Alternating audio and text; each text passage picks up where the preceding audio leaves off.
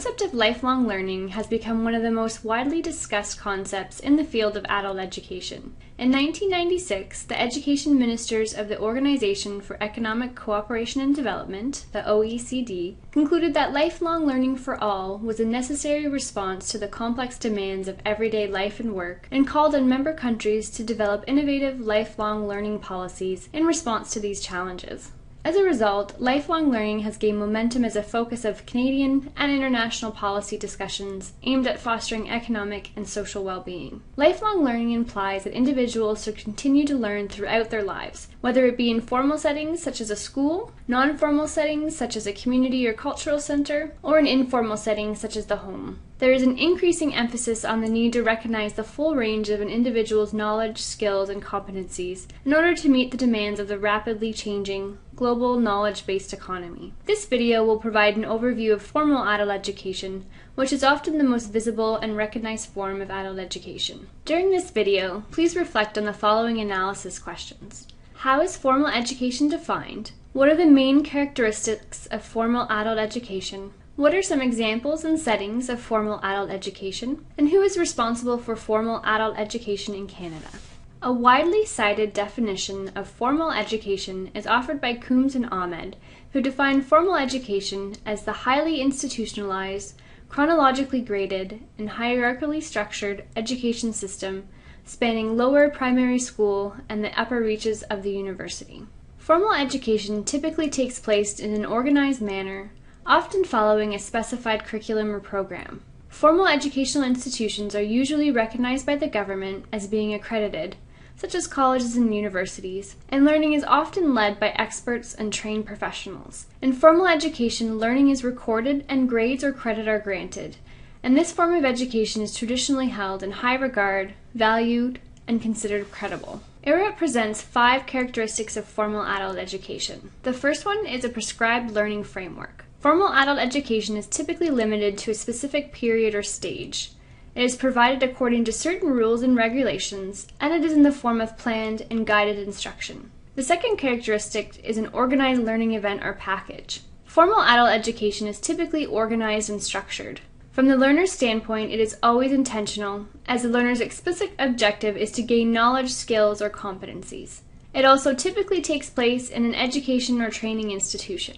The third characteristic is the presence of a designated teacher or trainer. In formal adult education, the teachers are usually trained as professionals in some way, and the teacher has the authority to direct designated learners to learn a curriculum from a pre-established body of knowledge. The fourth characteristic is the award of a qualification or credit. Formal adult education typically leads to a formally recognized credential, and it is often guided and recognized by an educational institution, professional body, or sanctioned certifying agency. And the final characteristic is the external specification of outcomes. Formal adult education typically has well-defined learning outcomes and curriculum that are determined by the educational institution, the professional body, or the sanctioned certifying agency. Another common characteristic of formal adult education is that the decisions regarding the objectives, so what is to be learned, and the means, how it is to be learned, are made by someone other than the adult learner. Formal adult education can take place in both traditional and non-traditional settings. A traditional setting is any place in which education is the primary or sole function. High school buildings, college classrooms, and trade schools are obvious examples of traditional settings. Non-traditional settings are places where the primary function or use is not educational. The back room of a bank, a storefront, or rooms in an office building that are used for after-hours classes are examples of non-traditional settings. Formal adult education is most closely associated with secondary education and most degree, diploma, and certificate programs offered by colleges and universities. Continuing higher education, vocational and technical schools, literacy programs attached to public schools, and government training programs are also examples. Formal adult education also refers to various short-term education and training activities that lead to diverse types of certificates. Other adult education programs from skilled trades to the military also fall into this category.